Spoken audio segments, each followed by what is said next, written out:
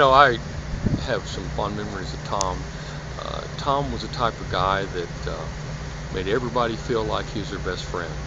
Even though he didn't really interview me very much, every time he came by, he had a smile on his face, a twinkle in his eye. And it's just kind of like the guy you think, where'd that come from? Where did he bring that inner strength to make everybody feel like they were his friend, and he was really concerned about everybody? And not many people can do that, but Tom was one. He was a really, really special guy, and we're sure going to miss him.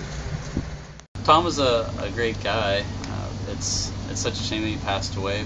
He was the announcer for the Volkswagen TDI Cup Series, which I competed in and coached for 3 years.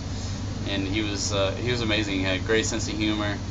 And even when I was at racetracks, looking for rides, and I wasn't particularly racing that weekend, he'd always invite me up to the booth to talk, and I can't say enough about him. He always made me laugh.